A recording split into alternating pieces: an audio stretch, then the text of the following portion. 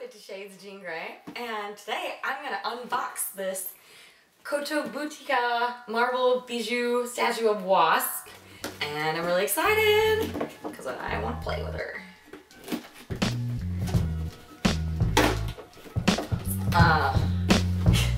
Here we go. Opening the top. It's super easy to get into.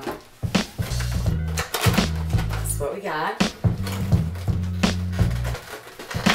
I put a lot of tape on these statues, so I recommend having a knife nearby. Alright, we got it open. She's got these awesome little wing attachments.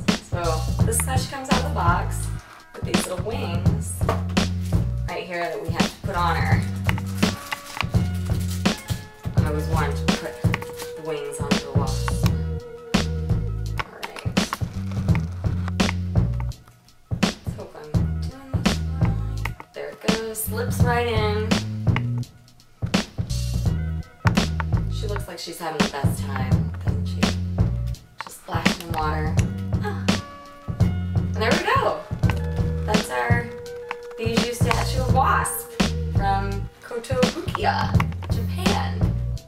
I'm excited to play with her.